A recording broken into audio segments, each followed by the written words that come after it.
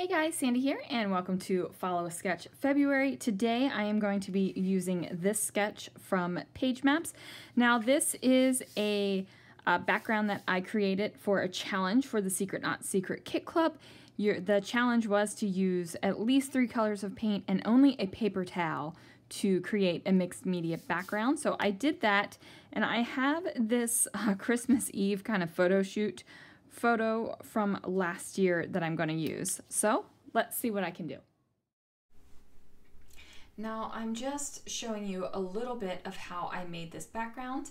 As I said, this was a challenge for the Secret Not Secret Kit Club to create a mixed media background with paint and only a paper towel.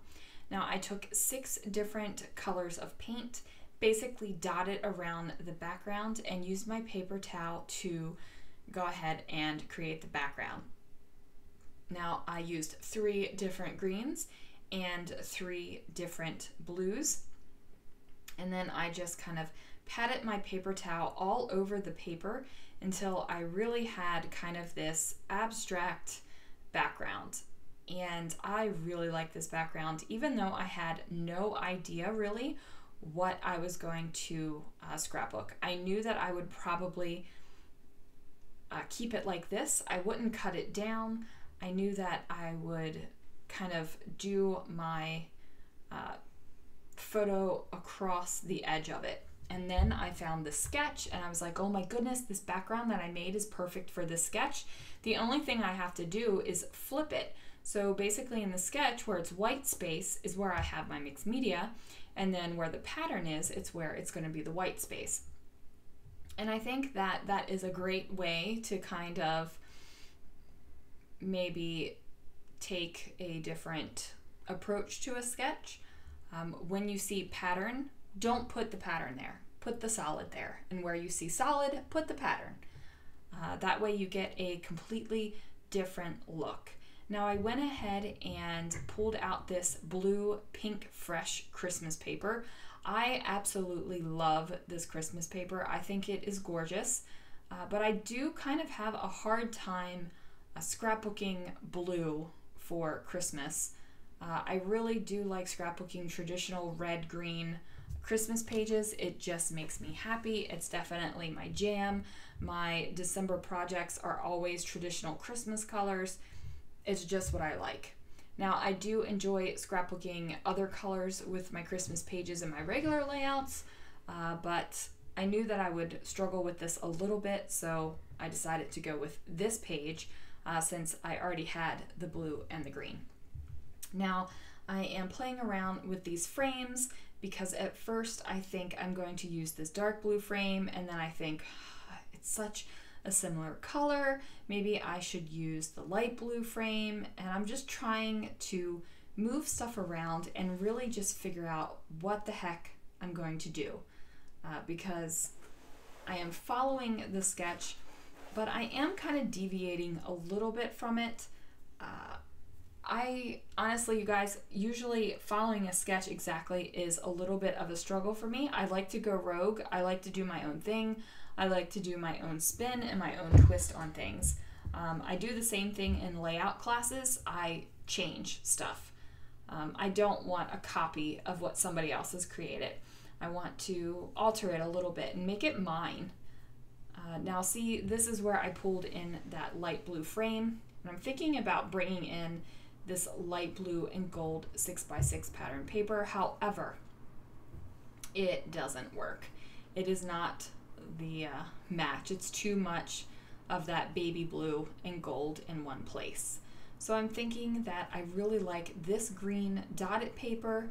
It coordinates with the green from the mixed media. It looks really good with this navy blue frame. And I'm like, what am I going to do? Because I really like the way this looks. Now, originally I was going to cut this into a banner and have the banner at the bottom, which is why you can see me putting that middle hash mark on the paper. But then I decided, you know what, I'm going to make this into a tag. I'm going to follow the sketch a little bit more and make it into a tag. So I mark some lines, just trim them, and voila, we have a tag. I'm going to go ahead and add some adhesive to it and tuck it up underneath of the photo. And then I'm going to put my frame on top of that. And I figure I need to adjust the tag placement a little bit. I got to adjust the photo. I got to make it just right. Now, I don't want to cover up any of us in the photograph, but I don't mind covering up the outside. We are kind of framed in anyway, so all of that extra stuff is just that extra stuff. Don't need to have it. You don't need to see it. So now I'm thinking I've got to fill this frame, and what am I going to fill it with?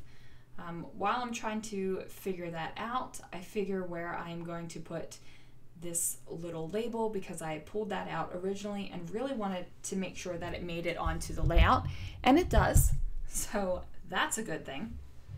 I go into my 6x6 paper stash again and pull out the December Skies paper pad from Tonic. Now this is a white kind of textured paper. It almost feels a little fabric-y, so I trim that down so that it'll fit underneath of my frame, and I'm just going to layer that up over top of the tag. And then you can see that the label has found its forever home, and I'm going to go ahead and place that down. Now I'm going to use kind of this hard felt snowflake as a border right here. And then even though my tag doesn't have a hole, so I don't have a naked tag hole, I do have a naked tag. And as you guys know, the naked stuff doesn't work on my layouts. So I grab some embroidery floss and I tie a bow into it and glue it to where a tag hole would be on the tag with my Nuvo Deluxe adhesive.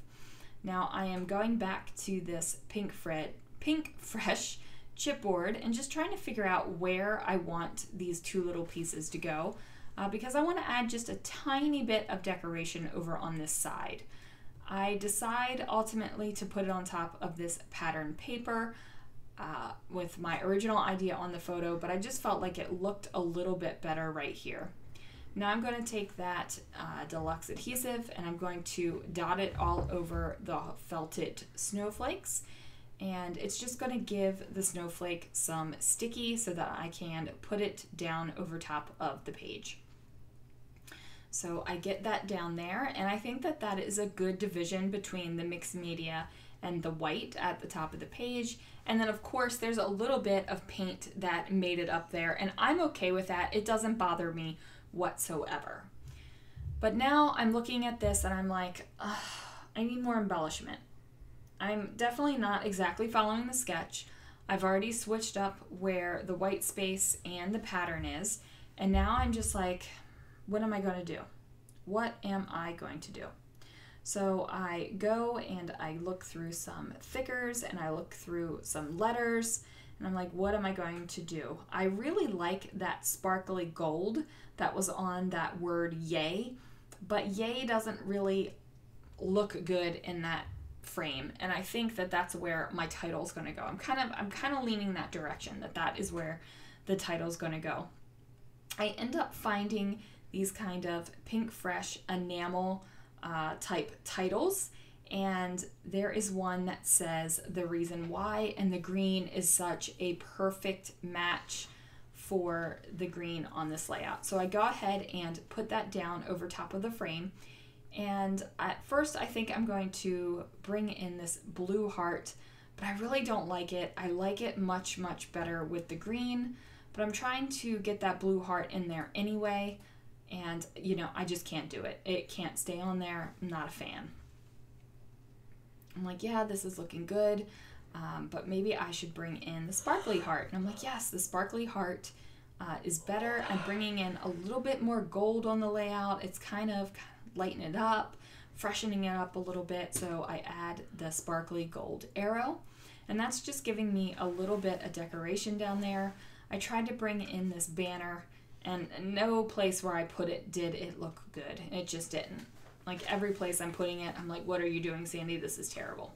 So that goes back into the sticker sheet. I grabbed this little asterisk and put that down there just because I'm liking the sparkle. I like the sparkle on this layout. I think that it looks really good. I nestle the heart, the bottom of the heart, in between these snowflakes, and I add another heart to it. And I'm like, yes, I'm liking this so much.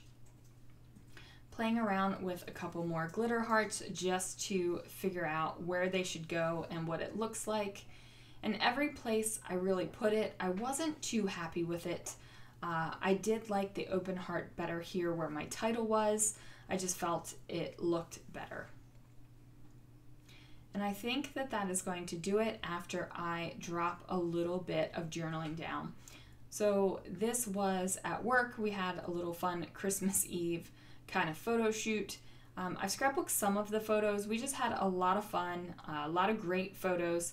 So I'll probably do another page or two, and that'll do it. Thank you so much for watching, guys. I will see you again real soon for another video.